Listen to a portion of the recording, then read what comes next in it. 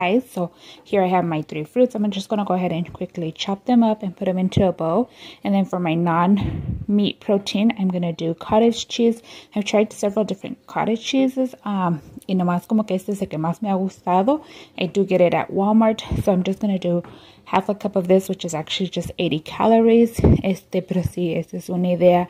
If you guys are looking for like a breakfast or a quick breakfast, while doing the Valencia diet.